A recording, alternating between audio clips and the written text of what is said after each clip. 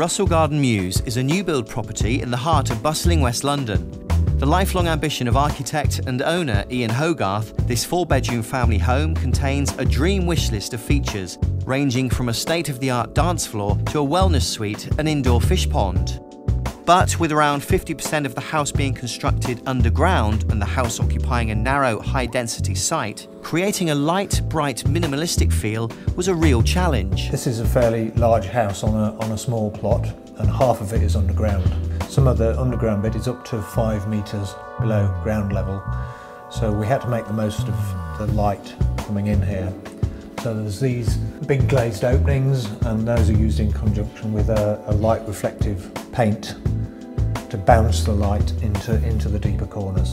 Putting his architectural skills to good practice, Ian incorporated a number of features into the design of the property to maximise light, including the use of shades from the Dulux Trade Light and Space colour range, which are designed to make the most of natural light.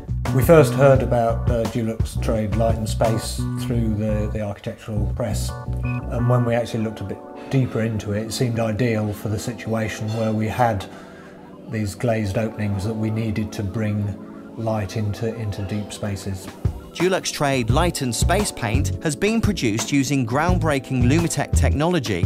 It uses a combination of highly reflective paint components and cleaner tinting recipes. These reflect substantially more light back into and around the room, making spaces feel bigger and brighter. We've used diamond matte most places, which is wipe clean, and then in the wet areas, kitchens and bathrooms, diamond eggshell. The majority of the property is in absolute white, and then in a few restricted places use the colour range, such as the wall behind, which is a colour called Cotton Breeze, which is to link with the lilac wall on the outside of the property. We're very pleased with the finish and the effect of the light. I think it does make a difference. Some of the rooms, when the sun shines, look almost Mediterranean. There's definitely a different look to it. I think it's definitely something we'll specify in the future.